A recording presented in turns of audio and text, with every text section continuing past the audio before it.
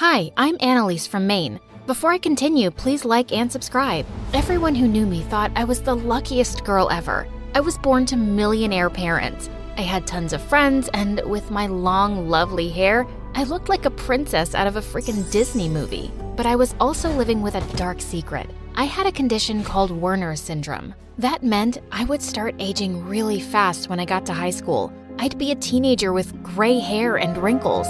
The doctors predicted it would happen around the time I turned 16. Each birthday was just another reminder of the ticking clock.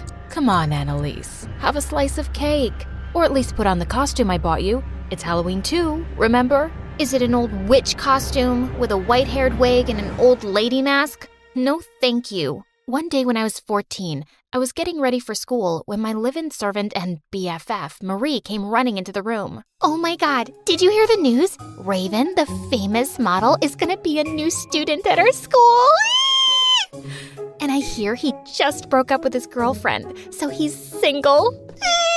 You know models aren't my type. I'm more into nerdy, bookish guys. Whatever, he's mine then. But maybe you should take these next couple of years to date a jock or model. I mean, your boyfriend choices will be kind of limited afterwards. Most guys don't want to date girls who look like 80-year-olds. Let's not talk about that right now. I still have some time, and I plan on living my life to the fullest until then. I lent Maria some of my nicest clothes before we went off to school. She made me promise never to tell anyone she was a servant, and in return, she promised not to tell anyone about my condition. Our little pact worked perfectly for me. Later that day, I was studying in the library when suddenly, I felt someone watching me. I turned to see some guy dressed in fancy clothes and earrings snapping pictures of me. Don't mind me. I'm designing some jewelry and I'm just photographing your bracelet. Dude, you can't just go around photographing people without their consent. Excuse me, do you know who I am? I'm a popular model. Well, I quit modeling a year ago, but now I own a successful jewelry business. I can do what I want. Holy crud, it was Raven, the guy Marie had been talking about. I don't care who you are. The rules of basic respect still apply to you. With that, I pushed Raven's phone away from me and it ended up shattering on the floor. Are you kidding me? I had all of my photos in there. Why would you do that? We both got kicked out of the library after that. Raven gave me dirty looks whenever I walked by him. So what? A hot guy was taking your picture. I'd kill for that kind of attention. No, you wouldn't.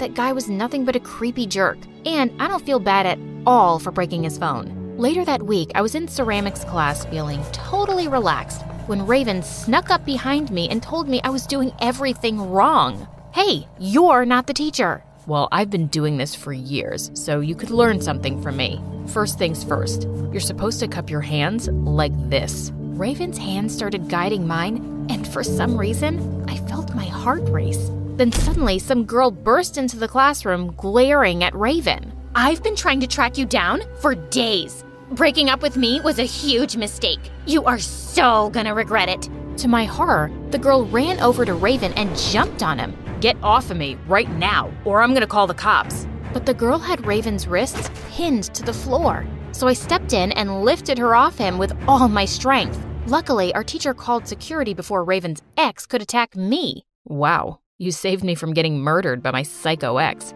I owe you one. Not really. I already smashed your phone and didn't pay you for it. I'm sorry about that. Nah, I should have asked your permission before photographing your bracelet. We got off on the wrong foot. How about we start over? I could go for that. And I guess I could use your help with the bowl I'm making. Raven laughed and I felt my heart race again. What was that about?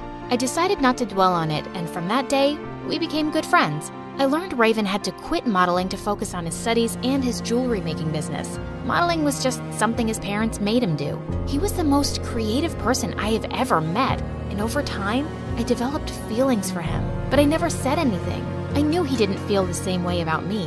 One evening, I came home late after exercising, and when I walked into the living room, I almost fell over in shock. Raven and Marie were kissing on the couch. What's going on? Can you believe it? Raven and I are dating now. I've had a crush on him for ages, and I finally got the courage to ask him out, and he said yes. I guess it's just confusing because you guys haven't really talked much or hung out before. Well, it all kind of happened really fast. Maybe it was fate or something. Don't worry, Annalise. Just because Marie is my girlfriend now doesn't mean we can't hang out. Don't worry about her, babe. She's obviously happy for us. Marie started kissing Raven again. I just wanted to tell her to get away from him, the guy that I loved. But I didn't want Raven finding out how I felt about him. I cried myself to sleep for weeks and tried to hide how heartbroken I was from Raven and Marie. Then one morning, I was in the courtyard when I saw a mob of girls squealing by the parking lot. I walked over to see what was going on, and that's when Raven came running up to me. Please, kill me right now.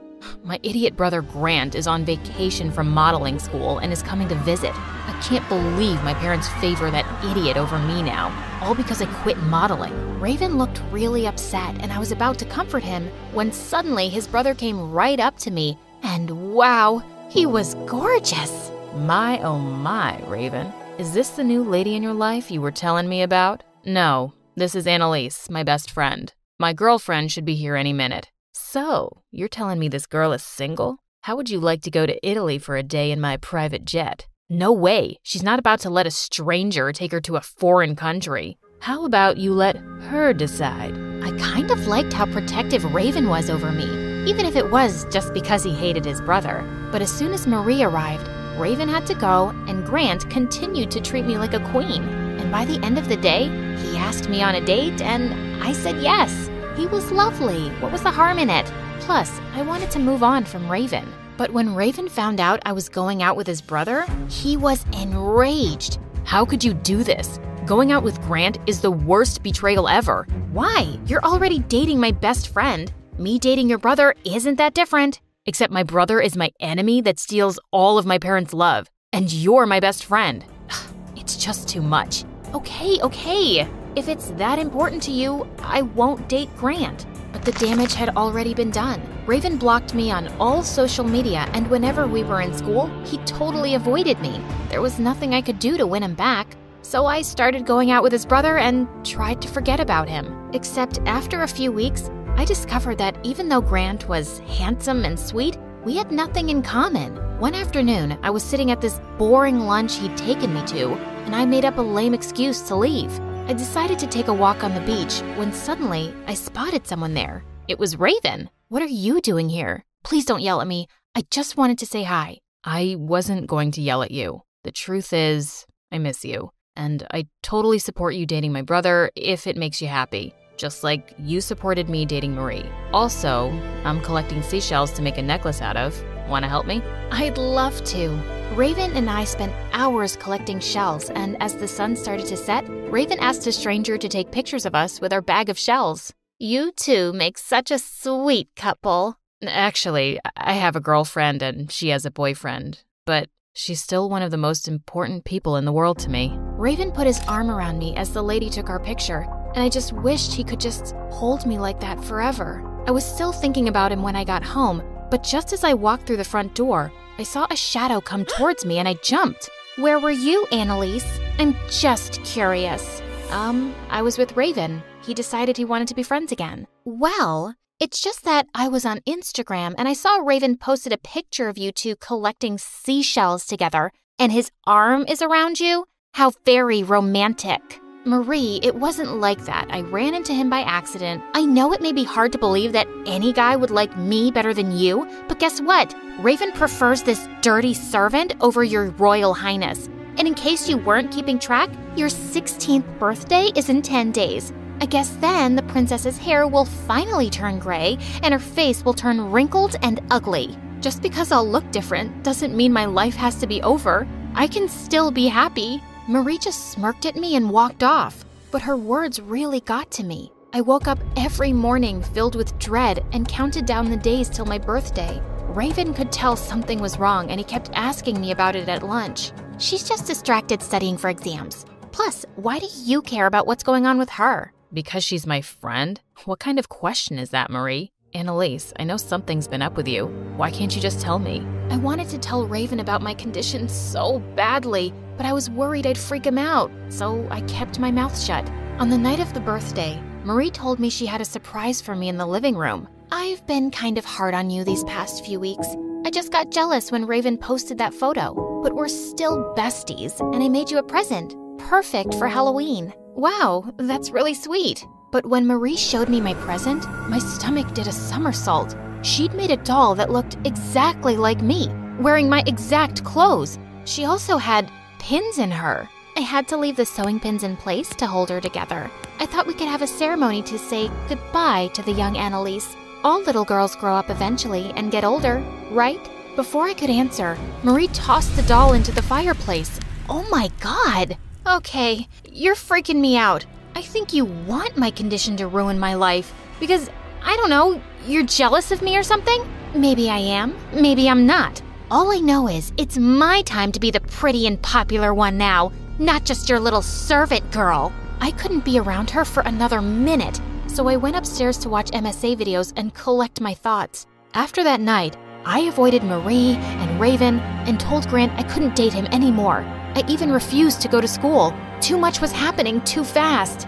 And a few months later, I started aging and my hair slowly started turning white. So everywhere I went, I wore a scarf around my hair and face. Then one day, someone knocked at the door and my heart jumped to see that it was Raven. Annalise, is that you? Why are you dressed like that? Just leave me alone, please. You won't understand. You know what? No. You've ghosted me for months, and I came here to check to see if you were okay. Suddenly, I started to cry and told Raven everything.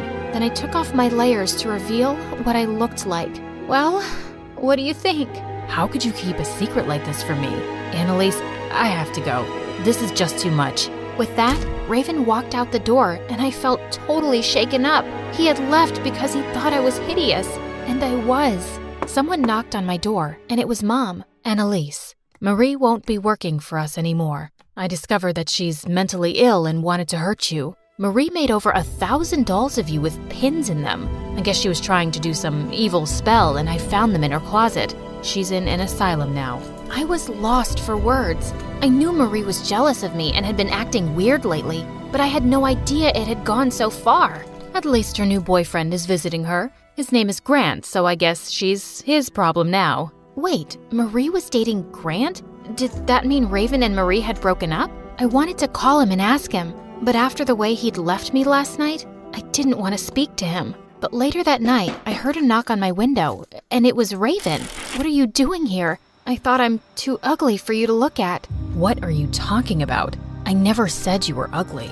I was just shocked that you'd kept your condition a secret. I am so sorry I made you feel that way. Can you come outside with me, please? Raven sounded really sincere, so I agreed to sit with him in our front yard. I'm sorry I kept this a secret from you. I was just worried I'd scared you away. You could never scare me away. Suddenly, Raven took my hand and looked into my eyes. You know, I broke up with Marie a couple of months ago. I've been wanting to end things with her for ages. And since you broke up with Grant, I guess those two got together. What do you mean you've been wanting to break up with Marie? I never loved her. The truth is, I loved you, but I thought you didn't feel the same way. So when Marie asked me out, I just said yes. She was pretty, and she was your best friend, so I'd still be close to you.